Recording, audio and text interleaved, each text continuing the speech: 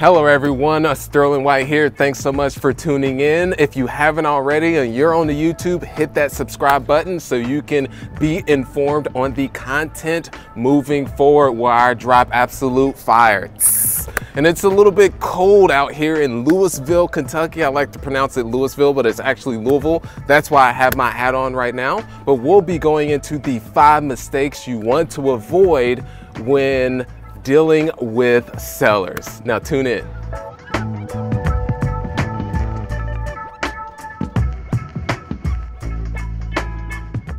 All right, and the first one is focusing too much efforts on a seller who is not actually a seller. And this goes down to one of my favorite principles, which is the 80-20. It's Parshall's law or Pareto's law, where just in dealing in the real estate space or when you're acquiring deals is honing in 80% of your time on the 20% that will actually give you the results. That's just an example, and you can go either way when you think of the leveraging that specific principle. But meaning is the 80% that you want to focus on are someone who is just my general criteria. Property is distressed. The owner is actually motivated to sell it, whether they just inherited it, they've just recently relocated and they're tired of managing, or other instances of that nature, or they need the cash to be able to pay some unforeseen expense that they have. And then the next one is that there is a timeline to sell, whether it's now or within the next couple of months. So those are those. The second is following up with the same pitch, because this is one of my absolute game changers for myself, is to always follow up. That is where the money is made. And when you are following up, if you're just constantly using the same message in your call saying, now you're interested in selling, now you're interested in selling, you will easily be put on the block list and that person will not want to speak to you again. So if you're able to be creative with the ways that you follow up, that goes that much further. So I'll just give you some examples myself. The first one being is when following up with an owner. Many of you have heard I love using the Rubik's Cube. Send a Rubik's Cube, a small itty bitty one with a note that says, hey, let's figure this out. Another one that I've recently been implementing as a follow-up is to send birthday cards. Yes, birthday cards on days that it may not even be their exact birthday, but this is just another way to creatively follow up.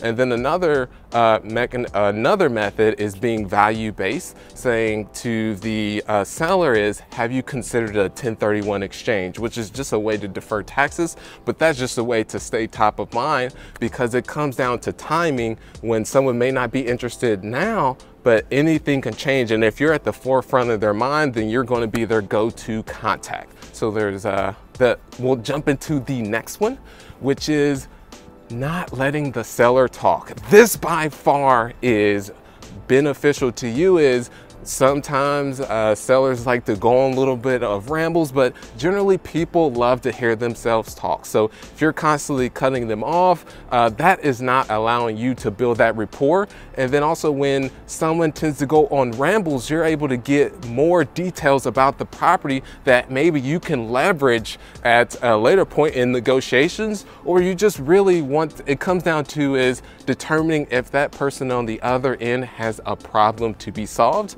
If there is no problem, then there's really not a solution for you to really solve that, and then to move on to the next individual that there is a problem for you to solve, to where you can focus your time and be able to get a great deal.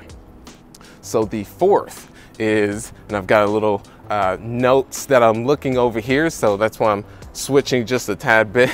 The next one is making it all about price. So if the person knows that is all that you're in for, of course you want to get a good deal on it, but just making it all about price, the other person on the other end will sense that, and you're not able to build that rapport. So if you're having conversations about the property and understanding if there is a problem to be solved, and you're constantly hitting on, okay, what is the price that you would want to sell it for? And then you go back to, okay, what's the price that you'll want to sell it for? Then they will end up going with someone else, because a lot of times it's not really about price. This property that I'm at now is I was not the highest bidder in terms of the actual offer that I provided, but I was able to build that rapport and that relationship with the owner, and then was able to get the upper hand over all the other bidders that were in place. Actually, there were no other bidders just due to building that relationship, cut all the other ones out, even though they had higher offers.